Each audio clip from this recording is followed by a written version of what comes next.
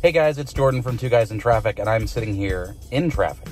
But a couple weeks ago, I was in Jackson Hole, Wyoming with Tim Herrick, who's the executive chief engineer of Chevy and GMC full-size pickup trucks. And we took him for a drive and found some traffic and had a pretty good interview. So here it is.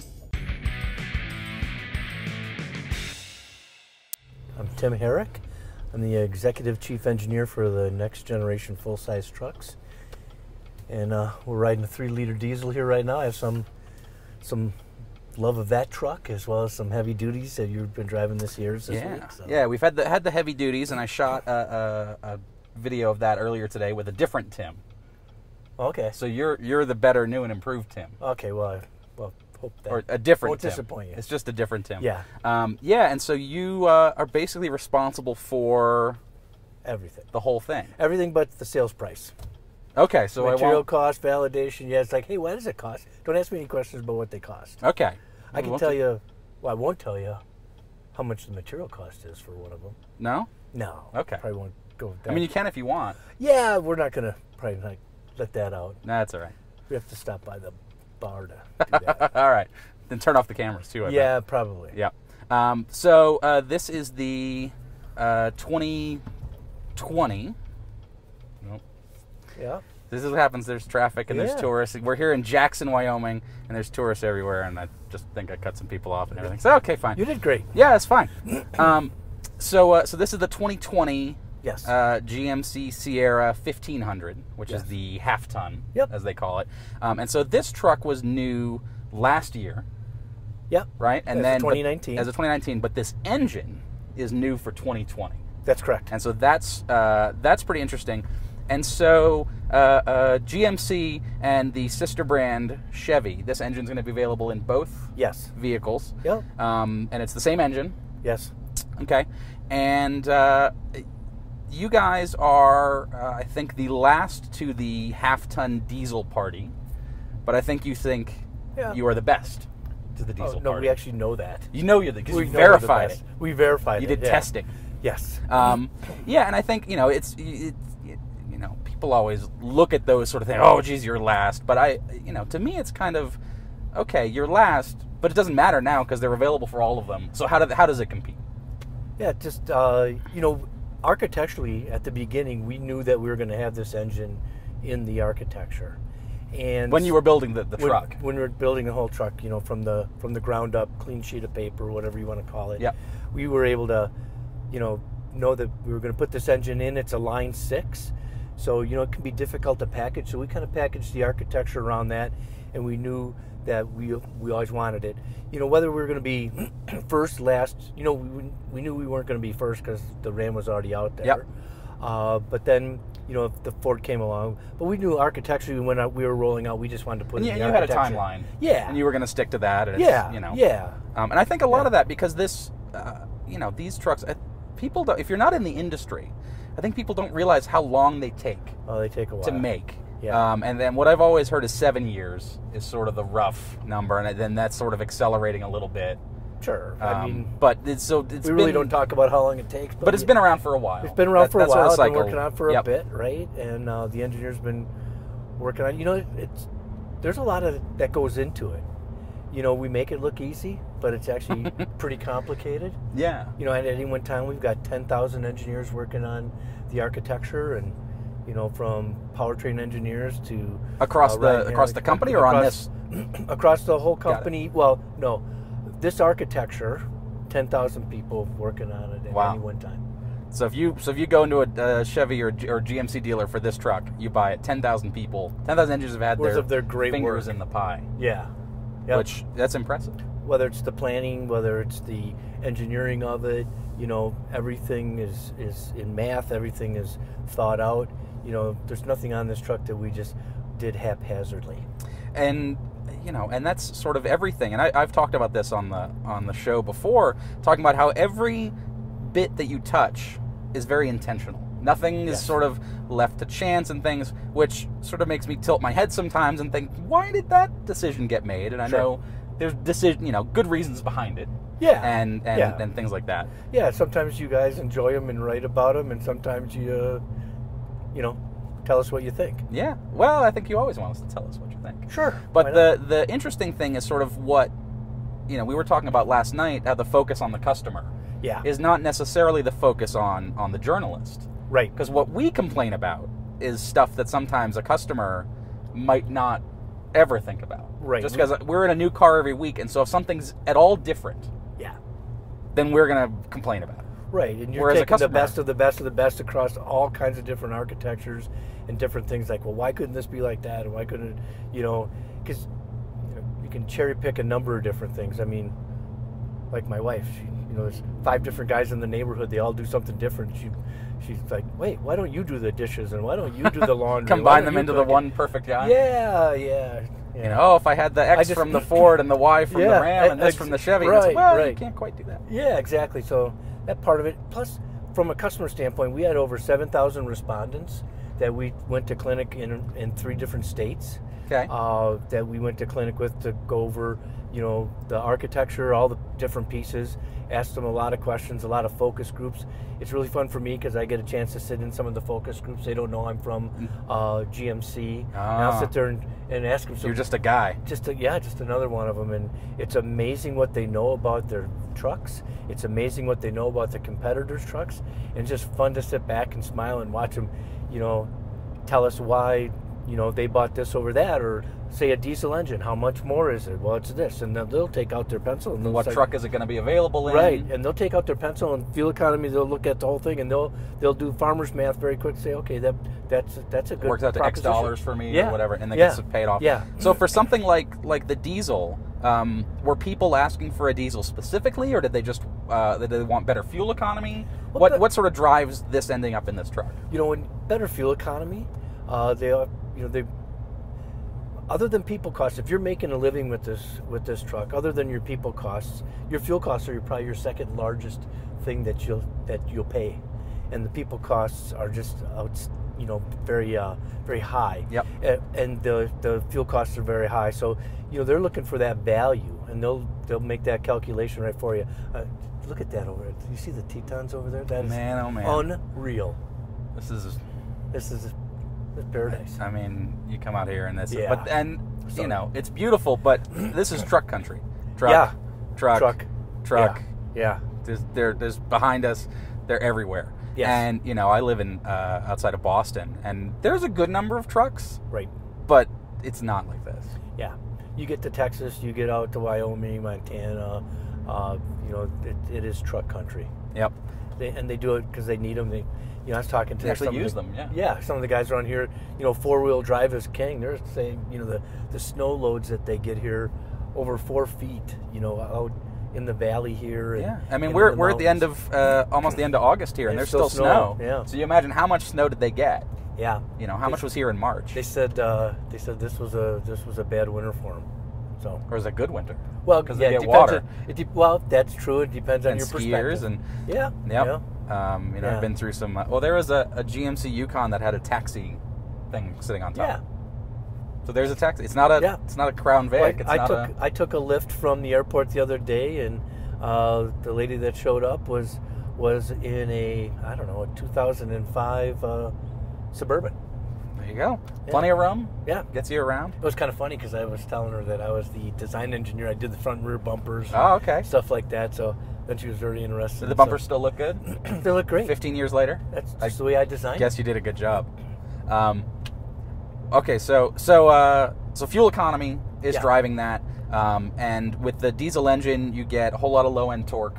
Oh, yeah. Which for a truck, if you're going to be towing something, you're going to load a bunch of payload in, fill it full of your kids. I really try and focus on not so much the numbers, but like what you can do with it. Yeah. So, if you're buying this truck, you get, number one, really good fuel economy. Awesome. That's going to be your over the long term. That's going to pay for the cost of the engine. Yeah. Which adds something. Do we still have a window sticker somewhere? I can look it up.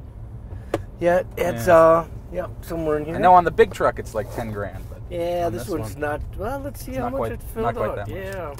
Yeah, you got it. So this is one of the things that my co-host does is he goes. Oh yeah, it's that's helpful. Intentionally left blank. Oh, okay. But you can get the. Yeah, now we can put it on the screen. It's the diesel option costs this much money.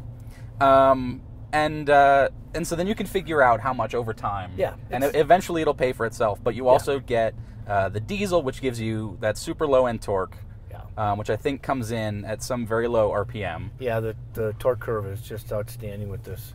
And the responsiveness of the turbo, how the guys designed that turbo around the responsiveness, sized it right, no lag in it, spools up extremely quick.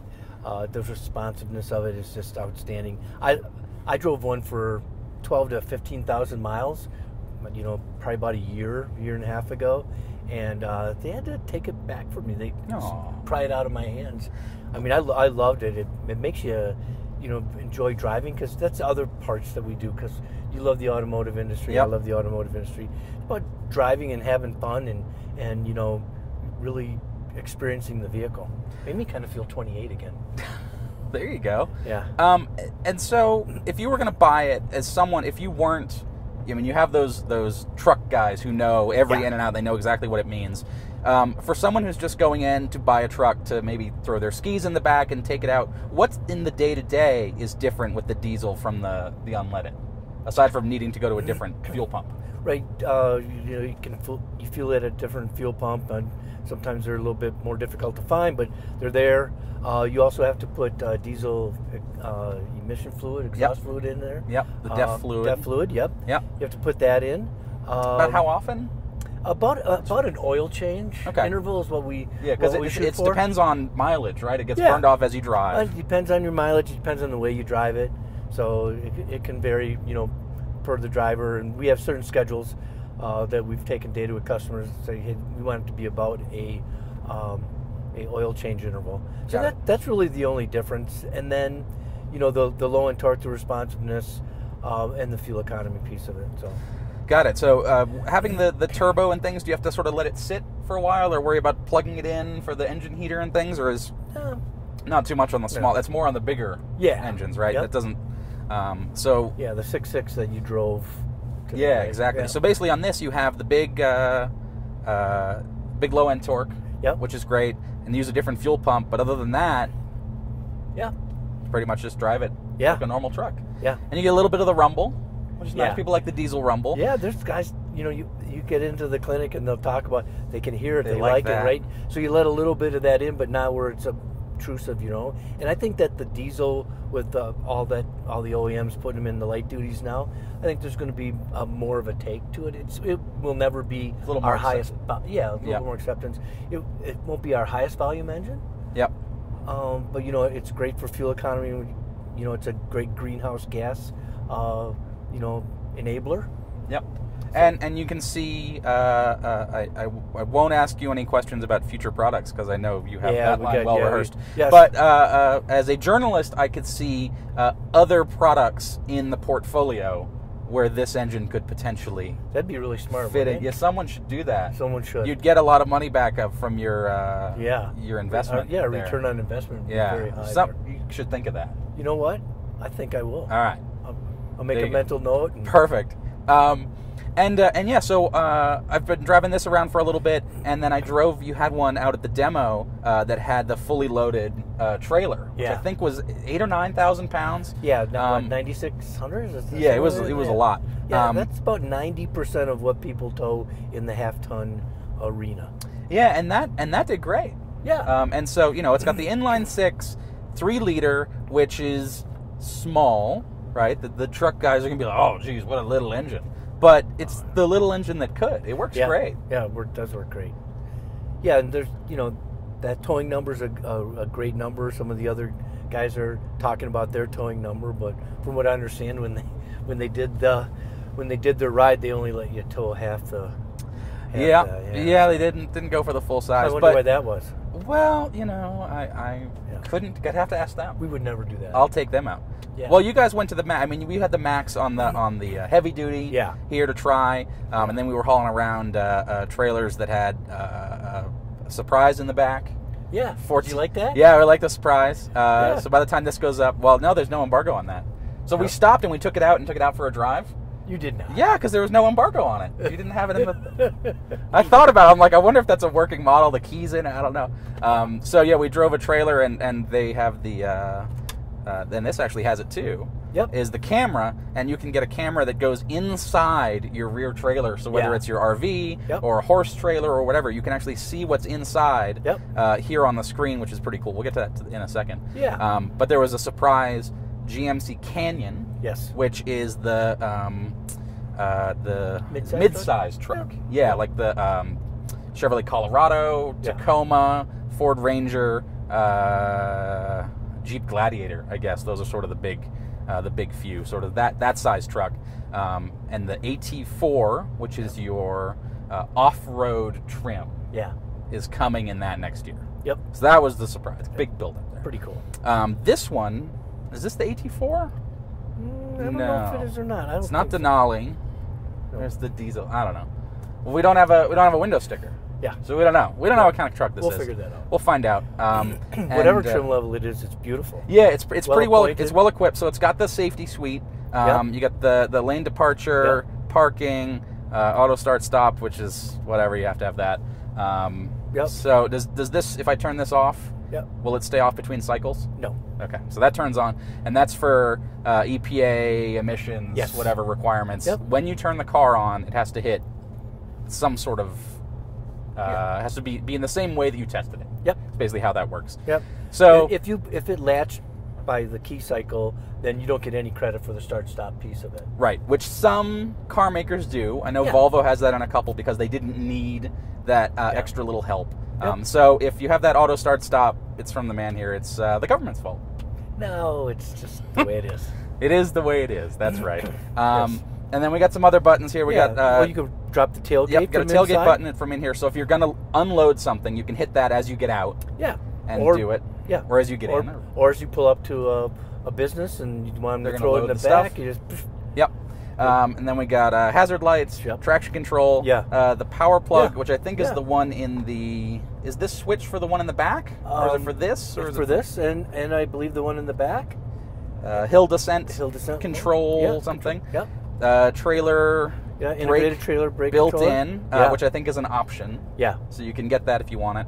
And then you got USB-C, regular USB, which I think are higher power. Yes. You're doing full power charging there. And then a 12 volt. And then you got more of those in here. In the box. And I gotta ask, what's that? There's a blank. Yeah, there's no. It's a detail that feels like there should be a design button detail. There. Really? Is it? Yeah. Are you sure? I don't think that's true. Well, you never Looks know. like a button. Well, because stay tuned. You never know what's going to go. Oh, geez. Well, I was thinking it would be cool to have. So one of the trailer. This one doesn't have the trailer on it. So we don't have the trailer features. But there's something called the transparent trailer. Which allows you. It gives you a screen, and I'll here's some B-roll of it. But allows you to look through the rear trailer and really see cool. what's behind it by putting a camera on the back of it, which is great. But you have to. It hides CarPlay or it hides the nav or whatever. And so I said, oh, this should be the button. Got a button for it. The intelligent trailer button. And so you hit that and it gives you the view, and then you could toggle it whatever in and view out. you want. You just have a favorite button there. So if we can find the guy who's responsible for that, I'll tell him. Track him or her down. Perfect. So we got that. So that's the sort of center stack, and this is the new GM. I can't remember what it's called. Something version 3 or something. I don't know. Something. 3.4. And so you got you got audio, phone, nav, which are great. The Wi-Fi hotspot from AT&T, which I think is fantastic. CarPlay and Android Auto, and this is pretty responsive. The trailering things, which are pretty cool. OnStar. All that stuff. I like that a lot. This is all responsive. So this is all very good. You should do a lot on the trailering stuff and the cameras. That technology is really cool. Just the safety part of it. And really, I think you guys talked about that earlier with talking about the market research. And was it your joke that said 57% of people say that towing makes them nervous? It's stressful, The other 43% lied. So which I think that sounds about right. We're also, in the business of saving marriages, because also a high percentage of that as they hook up to a trailer, it's stressful. Someone's driving, the other person's back there, and they're yelling at each other. Has gotten in an argument with a loved one. And so we at GMC are in the business of saving marriages. That's exactly what we're going to do. Can we go in there? I don't really know. No. Other people went in there. Here, we can go up here. Yes. So we're going to turn around because we're running out of traffic because we're up here. Then it wouldn't be so let's turn around and we will look at the Grand Tetons here and be like, my goodness. I may even take a picture. You should. Because... that is outstanding. Yeah, I mean, you were kind enough to bring us out here. Yeah. You want to... Yeah, I'm going to turn around and get one out of the window. Okay, that'd be great. No camping. Okay. Oh, look at that turn radius. That's pretty good. Yeah. Well, and we have the the camera can tell us. Yeah, exactly where you are. You got the front camera. Yeah, so we got front camera, rear camera. Yep. Wide angle front and rear. Yep. We got the top down hitch. This is like voodoo magic. Yep. I don't know how that works. Yeah, it's really cool. In you got the front piece. So if you're coming up on a parking spot or whatever, yep, you can see that. This one is crazy. Yeah. Or you got the fake truck and then it combines all the... This is like voodoo stuff. This is nuts. So you got the front and back. Yep. I will say, that's not color matched. No. This is a blue truck. Yes. That's silver. That's blue. Are you colorblind? Maybe. No. And so then you get the side camera view for parking, against a curb. Yep. And with the trailer on, when you put the blinker on, that view will come. You don't have a trailer. Yep. What we do is, and you might want to think about buying one of these, or we'll get you one. It's a trailering dongle that you can go back there, plug it in. It thinks it's got a trailer. Oh, every so time. Can put it in. Yeah, so that we can test without pulling stuff around. Oh, very good. Yeah. And then also for hooking up to the trailer, so you get tire view. Turn the wheels. Oh, that's the front. Yeah. So if you're useful for off-roading. Yeah. Useful for if you're trying not to curb your wheel in a city. Yep. Things like that. Yep. You got the rear one, so it looks straight down on the hitch.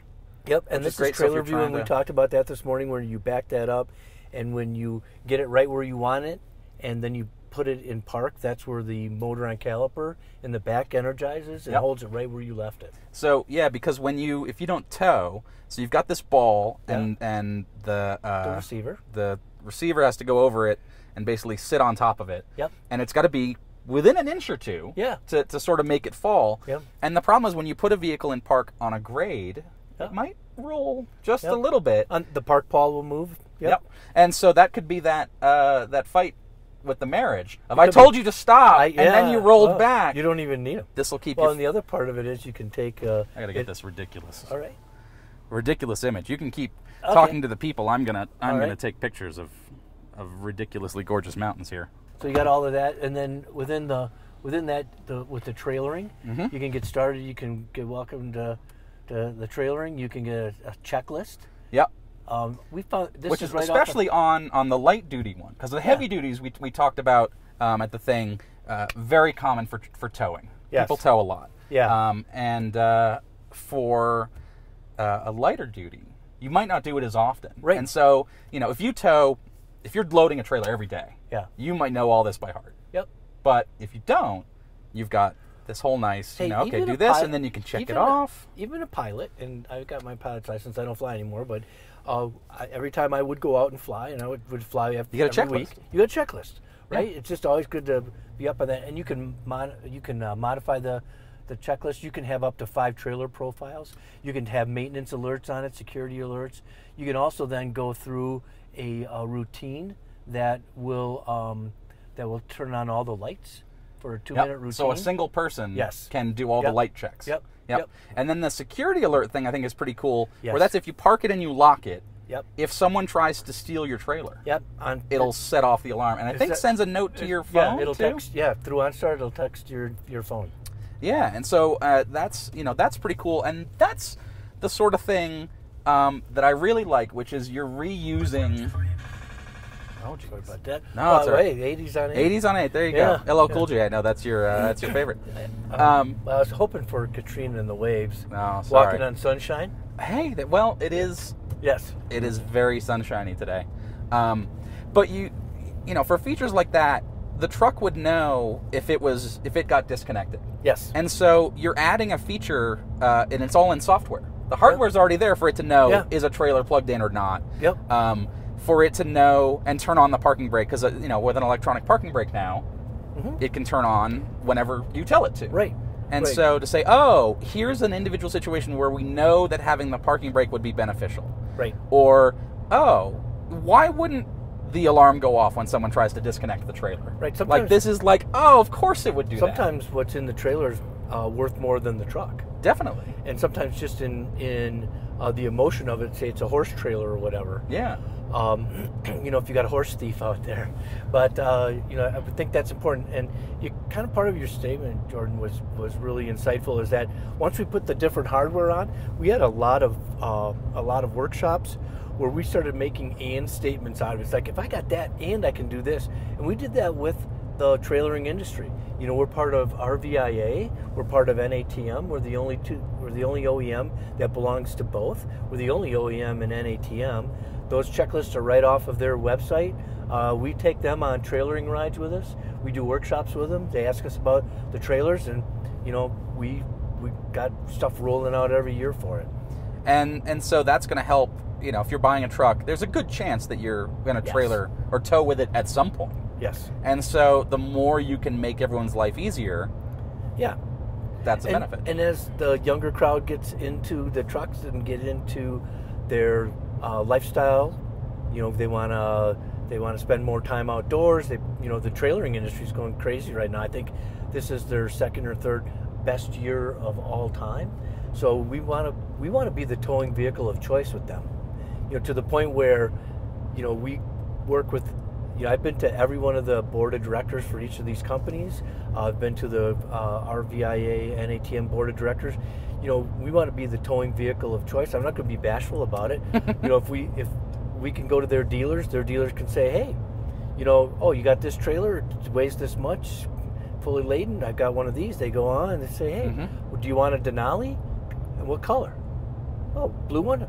Why don't you go down and he hands you the card? Go down to my buddy down there, because I know those guys from GMC really worked on this, and that integration piece of it, so it can be seamless, is really important to us. Yeah, and that sort of makes life easier for everybody. Yeah, and safer. Which is, I think, the key, and that's what a lot of the camera stuff goes to. So, you know, you have the transparent trailer, someone's going to pass you, you can see it coming long before they're in your mirror. Correct. And especially, I think, anyone who's driven a large trailer knows people sometimes get a little close to you. And, you know, you see the things on big trucks that say, if you can't see my mirrors, I can't see you. Right. That's just as true in one of these. Yep. And so if you know, we were towing big campers, huge, you know, 30-plus foot campers that are super, you know, bigger than that truck right there. Yeah. And if there's someone, you know, tailgating you, like if you were driving in, say, Boston city traffic, you'd have people whipping all around you. Right. And so having those, you know, 360 cameras and the transparent trailer, it's like reduce the stress. That's the goal. Yeah. Tailgate, which we haven't even talked about. Right. The multi-function or multi-pro, multi-function 6-way super tailgate. Oh, it's awesome. Yeah, it's just pure innovation from an innovation company. I think it's the tagline. Wow, that's a good one. It is. Yeah, it was fun. That was a fun day when when Jim Gobart, our technician, came in and sold that to us, and it didn't look exactly like it did now. Did I ever tell you this story? No. You know, it was a tailgate that was kind of right in half, and you could fold it down, and then the step came out of that, so the whole back end was a step. Just a full split. Yeah. Yep. And we looked at it and said, that's really cool. I love that. That's innovation. However, you know, it couldn't take the loads. A tailgate still has to take pretty high loads. Yep. And so where the cable was attaching to it, so that's where I turned to the engineer and said, I want that on my truck. The GMC guy said, I love it. Then that's where we got the gate within the gate, and that's how we could get sort of this U-shape. The U-shape, yep. And then we could put the hinges inside of it. We could put the latches on the side, and then we could, you know, we tested it like it was like double tested. It's like 2 gates. It builds up and that helps with the strength too, right? Yep, Having the U. Yep, it does, and it helps with that. And then the engineers did a great job, you know, keeping wraps on it, and it was a big surprise. It was a huge surprise. And then you've done the ad campaign, and all that, and it's a big focus. And I think you said you know, people may not be buying the truck solely because of that, but it gets conquest people in the door. Yeah. Which is a huge We've heard thing. they go to the dealer just to see it. I want to see this tailgate. It just can't work. And which if you have, and I've talked about this before, you know, there are Ford guys, and their dad was a Ford guy, yeah. and they've, in their lifetime, they've had 6 or, all these trucks, and then there's Chevy guys, and there's GMC guys, and there's Ram guys, and to be able to pull someone out of that, well, I've always owned Ford, so of course I'll buy a Ford, or I've always owned Chevy, so of course I'll buy a Chevy, to be able to sort of break that mindset a little bit, and have something so unique. Yeah. And I think that's what the tailgate is. It is. Say, it is. You only get a couple of those in your career. I've been with GMC, with our company, for 35 years, 36 years now, and you only get a couple of those in your lifetime. That really sort of that can pivot to say, hey, we can conquest. This is really cool. This is innovation. This is something no one else really has. Right, and then you can see what the response was by some others and some other tailgate things that they haphazardly put out. That just to say they had something. Yeah. But so yeah, that was really cool, and the guys that did it and worked on it, super proud of it. I talk to them all the time, and really proud of what they did. How many people said they were going to put their guns in there? Because I always joke that it's not the glove compartment, it's the gun compartment in a truck. Did any people in your Yeah, they talk about that. Where do you put your Yeah. Of course they do. Yeah, because it's a truck. You go to Texas. Yeah, it's a good chance. Well, somebody's got a place. We now that you mention that. Yes. So the under siege storage back there. One of our engineers, one of my business manager, took it home, and they were looking at it, and she came back the next day and said, I can't. My husband can't put his rifle doesn't fit in there. Oh, shotgun. So actually, we mocked it up. All right, we're gonna tweak this. We tweaked it. Yeah, we mocked it up. Kind of had a little challenge, and actually went and validated what size it needed to be for certain things that you could store there. So no, that was something that. But you talk about solving problems for customers. If you can have a place you can hide it away. Yeah. When you run into Walmart or whatever, and in some places the idea that you would leave a gun in your car is bonkers. Sure. But here in Wyoming, pretty good chance you drive around the Walmart parking lot, there's going to be a lot of rifles and shotguns and things hidden away. It's certainly the people here. They're a lot of hunting. There are a lot of a lot of outdoorsman stuff, and so that's the fun of it. Well, Tim, I appreciate all your time, and thanks for having us out here to Jackson Hole. I hope you got everything you needed. Gorgeous. And the driving with the heavy duty, Yeah, we got the heavy duty, we got the diesel, we towed big heavy things. Did you throw something at the Carbon Pro box? I didn't. I did not try it, but I've seen the people do it. Yeah. And actually, I was in Fort Wayne with you at the factory. We saw the guy try and tear it apart. Yeah. Which is was quite the thing. So well, and then speaking of putting names on it, right? You saw Tim Connor's name on it.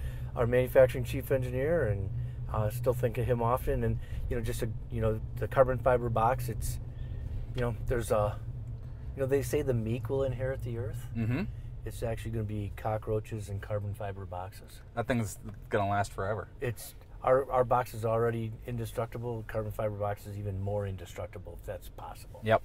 I guess, and if I could, I'd just like to do a shout out to our team at GMC and at General Motors, just some of the finest people and engineers, and my hat's off to them. I'm just proud to be numbered among them as a chief engineer to work with them. So just and it's really amazing how many different parts there are on the vehicle, how many different people are involved. Yeah. That knob, some number of people had to design that knob. Absolutely. And then they had to engineer it, and then they had to make sure it works forever. And the supplier had to tool it, and Yep. And it's got to fit every time, and people don't think about buttons, and they don't think about just the detent.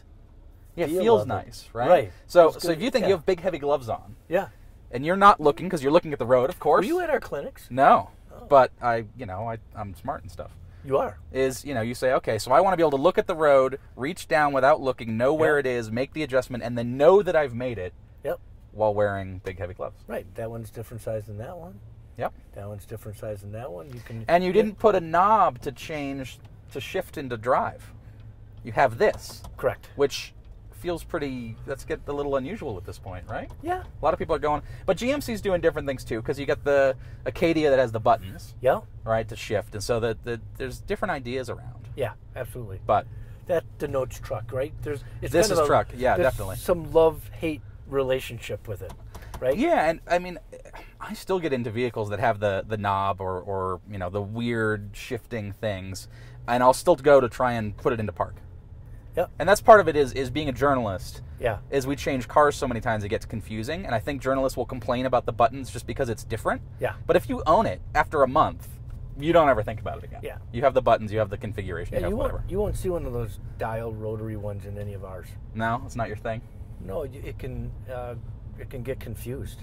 Yeah. In X number, you know, more than 0 and less than 15 times out of 1,000, as we went and reverse engineered it, that it can be in the wrong gear. Yeah. And well, then that's sort of an interesting point you bring up. That's a secret that perhaps people think they do, but you guys do a lot of research on the competition. Absolutely. And that's not a GM thing. Everybody does that. Yeah. And you know, you'll have a lab, and you'll go and buy the new, you know, whatever competitor vehicle. Yeah, we and went on and test it, take it apart, see how it's put together, see oh, what good ideas do they have, what bad ideas do they have. We'll know how much it costs within 2-3% of what they paid for. And they'll do the same thing. Oh yeah, absolutely. So everybody's doing it, and you tear it down, and then you know my goal as a chief engineer, you just want them to say, oh damn it, why didn't we think of that? Why didn't we think and I think and that's sort of why if someone does have a really good idea, that tends to make its way around. Oh yeah, really quick. So actually, last thing, and then we'll end it because we're starting to get long. Is the trailer towing VIN-specific sticker. Yeah, that's huge. Which is really cool, and it's like that's another one of those things that's like, why did it take this long to come up with that? Well, you know, it was even a fight within my company to get that out there. There's a number of people that tried to kill it because you had two databases that needed to talk, and it was really hard. And then, you know, that's a other job of a chief engineer, executive chief engineer. It's like advocate for something. Yeah. Hey, I want this. No, this is a good idea. Yeah, and we got a lot of kudos on that thing. Well, and I think so. You have if you want to know what tire pressure to set this at. You've got a sticker on every car. Everyone has a sticker over here on the driver's side door, and you look at it, and that's it. And I feel like that should be the same way. If you have a vehicle that's meant for towing, it should have that sticker, and everybody should just, Ford, Ram, Toyota, everybody should just come together and say, hey, we're going to standardize this. Yes. Here's the sticker we're going to use so that you can look at it and know in an instant. Right. So when you go to U-Haul, or when you go to the boat company, or when you go to the horse trailer company, or the RV company, they can say, okay, let's look at your sticker. Yes. And what can it tell? So I think that's a couple calculations you can determine exactly. Yeah, and and it's safe, and it's all that stuff. Rather than just being like, well, in the commercial it said I could tow 22,000 pounds, so we're gonna do it. Yeah. 35.5. Yeah, and then you end up on a Facebook group with pictures of your And like, subscribe, hit the little notification bell so you can see when there's a new video, all that good stuff. We really appreciate it. And thank you, Tim, for your time. We're going to go off to dinner now, so I got to wander my way through Jackson City traffic. Surprising amount of traffic, but it is tourist season. Yes, we're at like peak tourist right now. So we're going to go do that, and we'll say goodbye for now. Thanks, guys. Take care. Thank you.